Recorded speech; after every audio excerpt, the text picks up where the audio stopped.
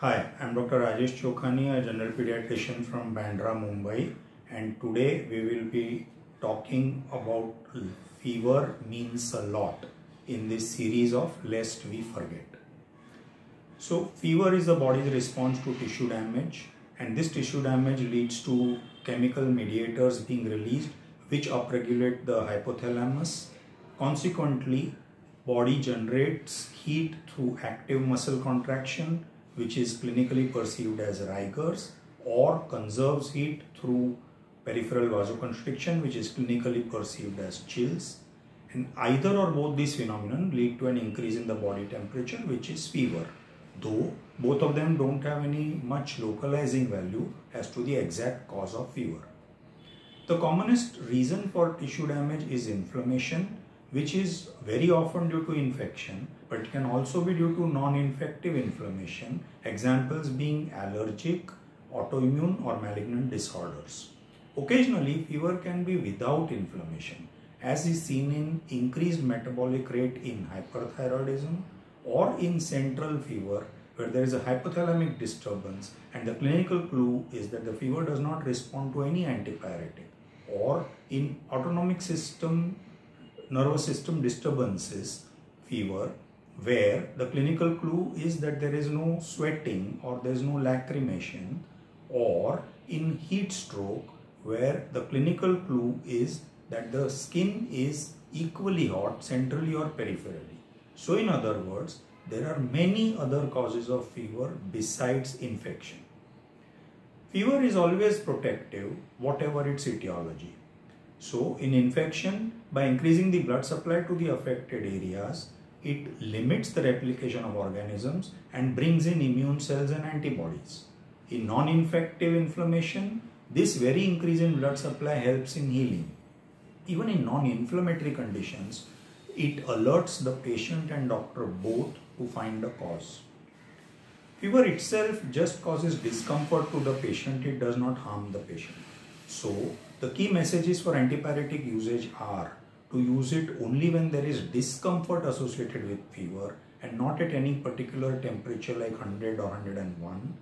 Use it at the peak of fever, which is clinically recognized by the feeling of discomfort. Use the correct dose and use it on a need basis, not round the clock. Paracetamol is the best antipyretic. Other drugs may bring down the fever faster. However, that is not our aim usually. What we are more worried about or concerned about is the underlying cause and whether that needs any specific action. So, we recommend to decide this underlying cause that we ask these following 6 questions and interpret their responses. First, question 1, onset of fever. The first 12 to 24 hours should be considered as the onset of fever. If the fever is high at onset, it suggests a viral infection, a bacterial infection, malaria, or an immune-mediated fever. These bacterial infections which start with high fever are likely to localize early. Question 2, response to paracetamol. If the response is poor, it suggests a bacterial infection. Question 3, behavior in the interfebrile period. If with the effect of antipyretic the fever has reduced a little, but the patient continues to be sick, it suggests that the sickness was not just due to the high peak of fever, but it is due to the underlying disease, and this in turn points to a bacterial infection. Question 4, pattern of fever. An erratic pattern of fever suggests malaria. In viral and bacterial infections, the fever usually follows a rhythmic pattern which corresponds with the wearing out of the effect of the antipyretic every 5 to 6 hours. Of course, in bacterial infections, the response itself to the antipyretic will be poorer. Sometimes there is only 1 spike per day or 2 spikes per day. Such a pattern is seen in inflammatory disorders. Question 5, trend of fever by day 3, day 4. In viral infections, it is usually getting better. It's worsening in bacterial infections, and it remains the same in malaria or immune-mediated fevers. Question 6, accompanying symptoms. If these are generalized, it suggests viral infection. If they are localized, it suggests bacterial infection. The history of a contact in the family or in the surroundings suggests a viral infection. So very broadly, if a patient starts with very high fever which is responsive to antipyretic, the patient is comfortable in the interfebrile period, the possibilities are it's a viral fever, a malaria or an immune mediated fever. Now, if this fever follows the rhythm of the antipyretic administration, the trend is downward by day 3, day 4 and there are generalized symptoms, it's a viral fever. But if the fever has an erratic pattern and the trend is the same by day 3, day 4, it could be malaria. And if the rhythm is just 1 spike a day or 2 spikes a day and the trend remains the same by day 3, day 4, it could be an immune mediated fever. On the other hand, if this high fever is poorly responsive to antipyretic, the patient is sick even in the interfebrile period, the trend is worsening by day 3, day 4 and the localizing symptoms are localized, then it suggests a bacterial infection. At times, there is a rising trend of fever with these features which suggests that this is a bacteremic bacterial infection and we have to be on the lookout for localization of diseases like pneumonia, meningitis, typhoid, etc. Not all patients will have all these features and therefore in such situations one will have to use an overall clinical judgment using whichever features are available. It is irrational to start an antibiotic in all patients of fever just because we are afraid that this may be a bacterial infection. On day 1, day 2, a diagnosis is possible in a few. Those that are obviously viral, those bacterial infections which localize early like acute tonsillitis or acute bacillary dysentery and the occasional malaria. In others with fever on day 1, day 2 but no diagnosis, our job is to rule out seriousness, which is done by confirming through the history that there is no change in behavior and no oliguria, and on examination of appearance, airway, breathing and circulation, there are no signs or no pointers to seriousness. Once seriousness has been ruled out, we have to wait for the evolution of the disease with symptomatic treatment only and watch carefully.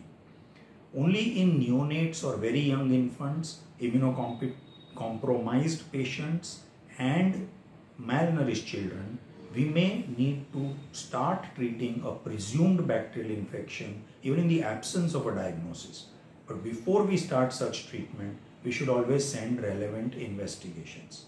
In all other cases, by day 3, day 4, by asking the questions which we just discussed, we are likely to reach a diagnosis in most cases. If we follow this approach, we will limit our usage of antibiotics to only those cases which are probable bacterial infections. If there is no diagnosis by day 3, day 4, we can take the help of relevant investigations also. As the fever prolongs beyond 1 week, we start thinking of viral infections that last longer, one example being Epstein-Barr virus, or bacterial infections that have been partially treated, or bacterial infections that take a while to localize or have very soft signs of localization like typhoid. By the 2nd week of the illness, we also start considering chronic infections like tuberculosis. Beyond 2 weeks, rheumatological disorders and malignancy chances increase, but infections still remain. So these will be uncommon presentations of common infections or modified presentations of common infections due to partial treatment or occasionally uncommon infections.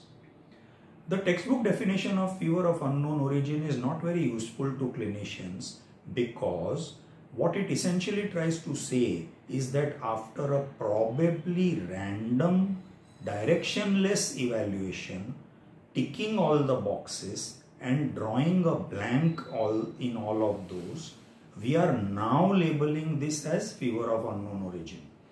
This does not show the way forward to the clinicians. So, what is more useful to clinicians is to develop a thought process as the duration of fever increases so that at different stages of the illness, appropriate evaluation can be done and less fevers will eventually fall in this category of fever of unknown origin. So friends, these were our key messages, revision of fever. Fever definitely means a lot if we analyze it carefully. Thank you. Now the next video will be by Dr. Khare on what does cough denote. Thank you.